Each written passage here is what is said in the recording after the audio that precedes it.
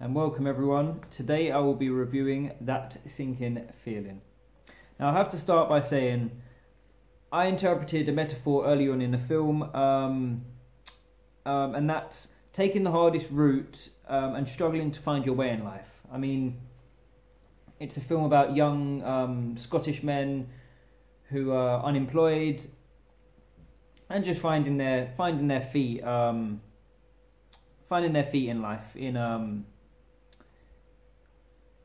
with less opportunities, you could say. And talking about the film, it's a grainy picture that's quite clear and throughout, but it's 1979, a really low budget. I mean, the filmmaker Bill Forsyth, he did an excellent job on little over £2,000 in 1979.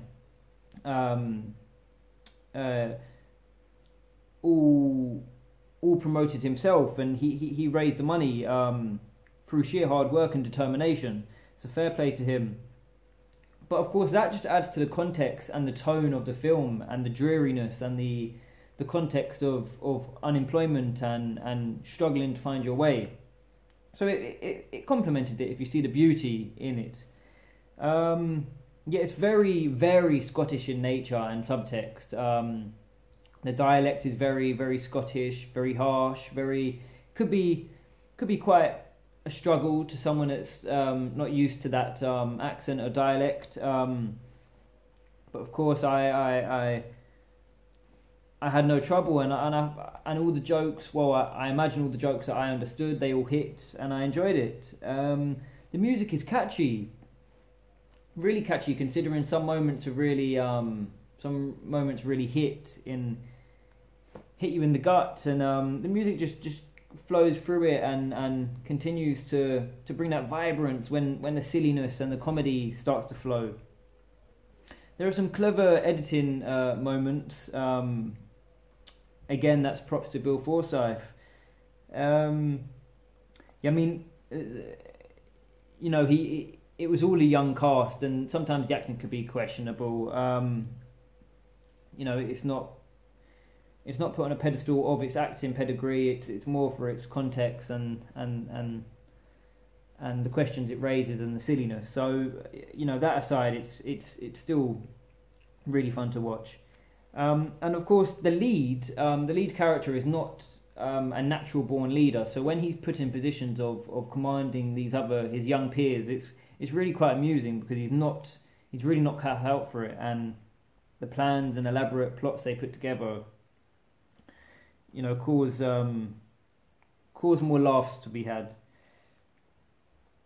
Now, yeah, this film, it finds that it captures the genius of dark comedy, where there's a morbid tone, but it also incorporates plenty of jokes and humour and the light-hearted nature of the film itself, and relevance as well, and it still holds up to this day. I think.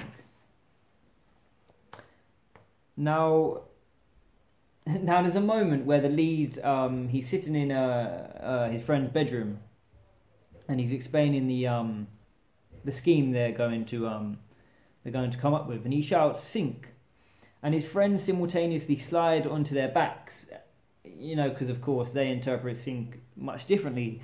And it's just so funny, and it's just silly, and it's light-hearted. It's fun. There are running gags throughout that work. That could be quite tricky, where you repeat something and it didn't hit once, or it starts to get a bit overused. But for the majority, the gags, they work throughout. Yeah, there's a particular the policeman sketch chasing the lead. That was really cool. That was a highlight of mine. Yeah, there's the ridiculousness of having a ninja and a cross-dresser meet and just brush it off like it was nothing and continue their day. That's the brilliance of the film. In conclusion, finally, it's a really charming film. It's innocent, and it gets better as it goes on. It does start quite dreary and quite meaningful, and it asks questions of its audience and of the time, 1979, of course. and it's quite thoughtful. But as it goes on, it gets a bit more light-hearted, and the young cast just have fun with it, and it flourishes. Like I said, the humour runs away with itself, and that's my review for That Sinking Feeling. Thank you and goodbye.